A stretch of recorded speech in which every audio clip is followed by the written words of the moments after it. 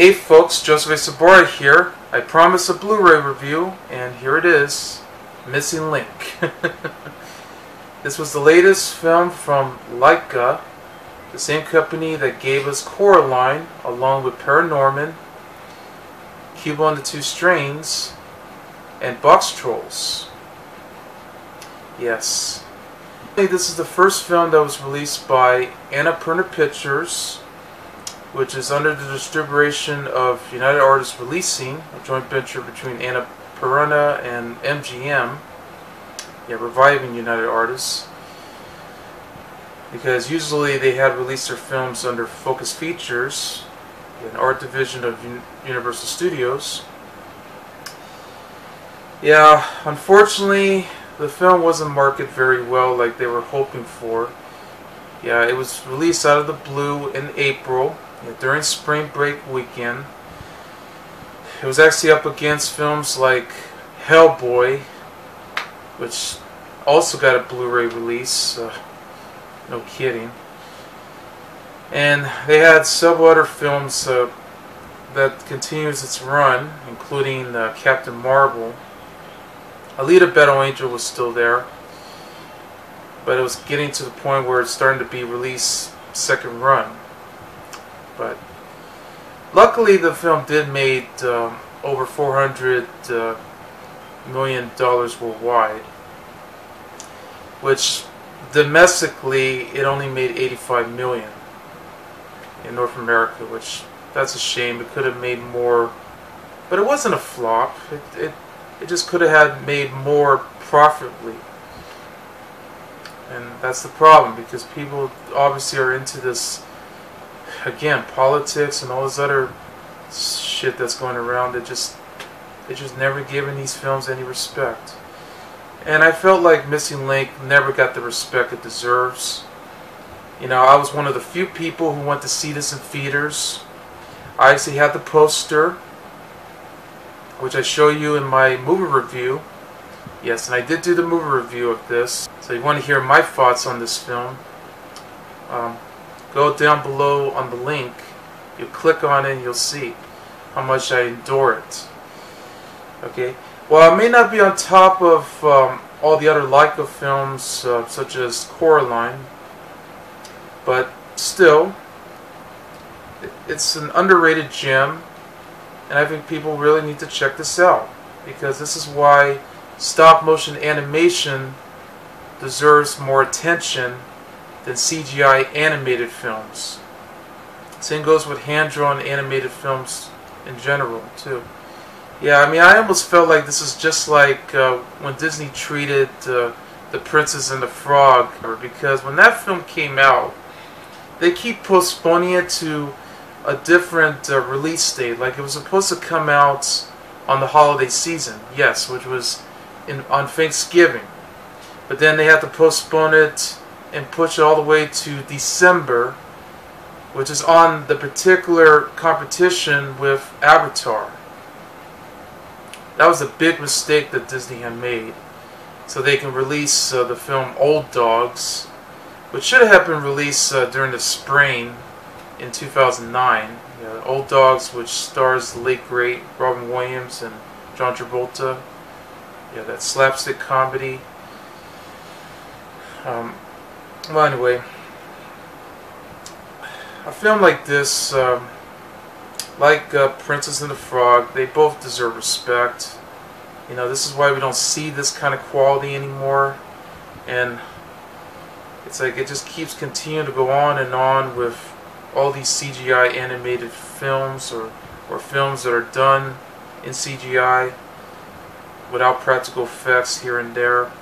Okay, I mean, yes, there are good CGI films out there. Again, I mentioned Alita Battle Angel is one of them, because they definitely use stunningly awesome CGI effects that they had, all visually.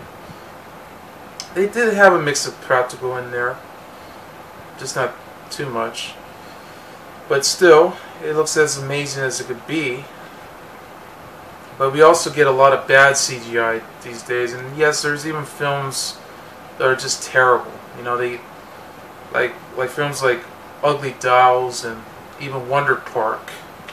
Yeah, these films suddenly get their attention. Well, surprisingly, Ugly Dolls flopped, and rightly so. Yeah, see, why can't it be a bad film that can flop and not this? Exactly, man. That's just what pisses me off. So this is why people should give this film a chance, okay? Again, it may not be up there with Coraline nor Paranorman, but it's still a great film, and I just feel like by now, you know, this film deserves to be remembered and not forgotten. I mean, that's in my opinion. Okay. But I always support these films because I love stop motion animation.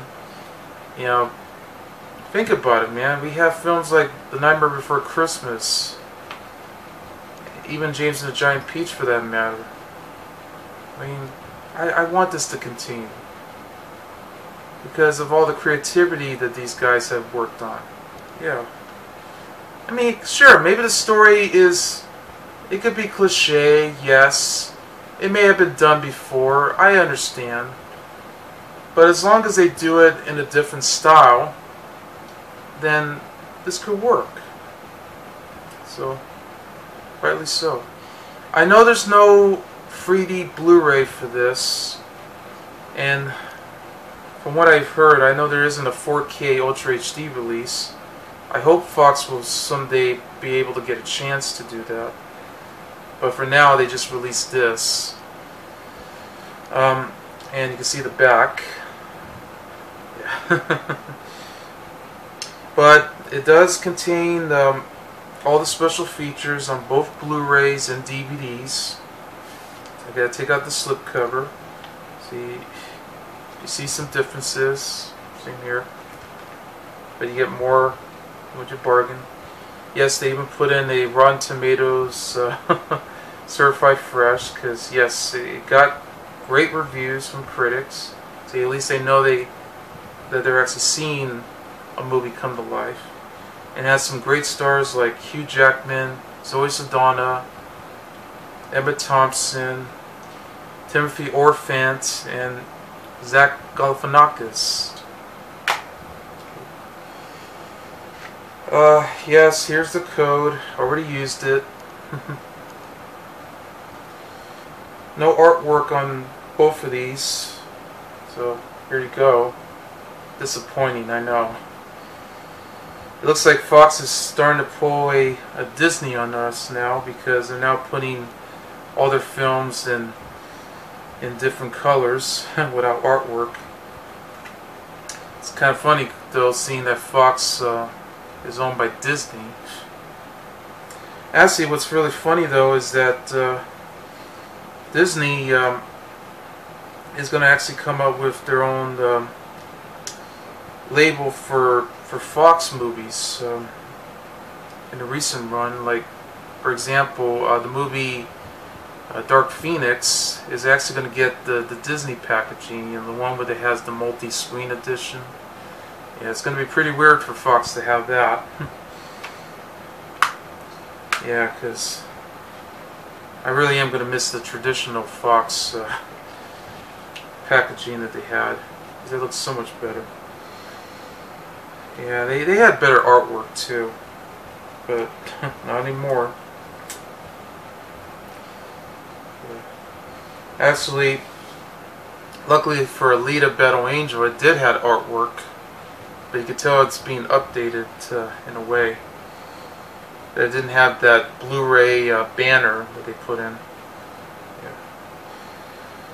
So anyway, I'm gonna talk about the Blu-ray itself. As you know, yes, the movie looks incredibly stunning. Looks as beautiful and just like how we saw it in theaters, just like how I saw it. The audio is top-notch. They actually use a Dolby Atmos track. I love how this Blu-ray actually took the guts to put that. So it makes the movie sound even louder than ever. Gives it a unique feel. And we have special features,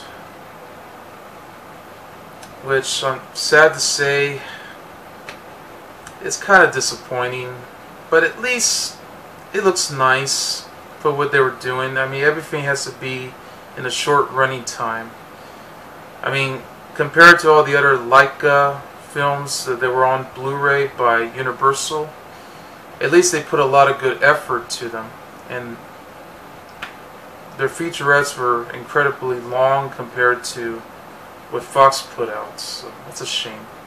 So what they have here is the commentary by writer and director Chris Butler, who explains how much work and effort that he had to do, and explains every detail and all the stories and the voice acting all the way.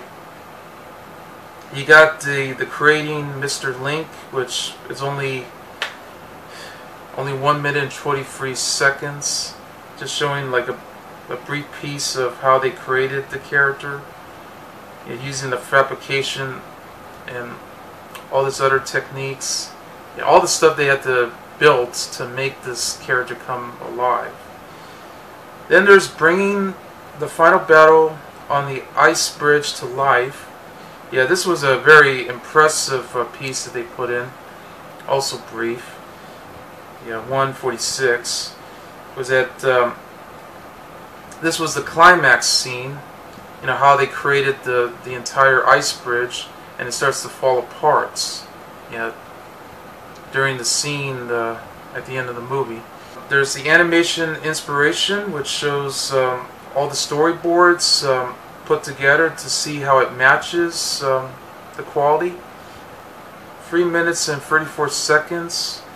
Includes an optional commentary by Chris Butler and backgrounds with picture-in-picture elements just to compare what the scenes.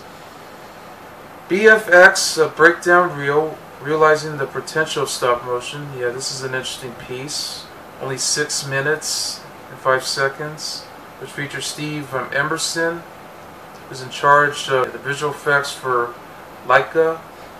And it actually shows how they blend stop motion with other elements. Yes, they even use a mix of CGI and 3D effects, which is cool. Okay, let's put this right here. There's Oh What a Mystery, pulling the camera back on Missing Link magic. 2 minutes and 25 seconds, which is just time-lapse frame rate that they use to make the film come alive. Yeah, that's just what it is. Making Faces, 46 seconds, just a silly short of all the puppet faces, you know, the way they move, the way they act, all these facial expressions, that sort of thing. Yeah. Inside the Magic of Laika, 2 minutes and 46 seconds.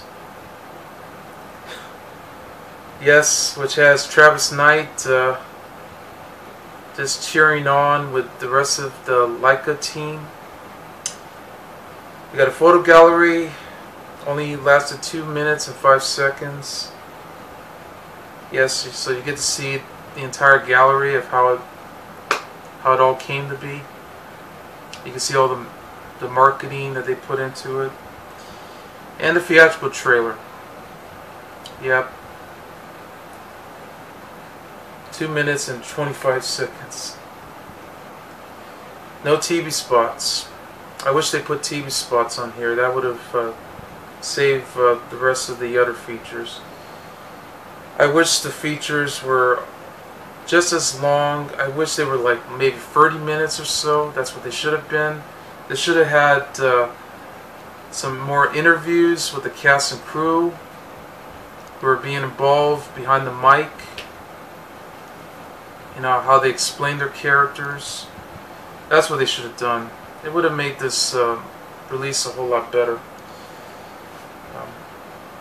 So it looks nice, but Fox could have done so much better with this. They should have put a lot of effort.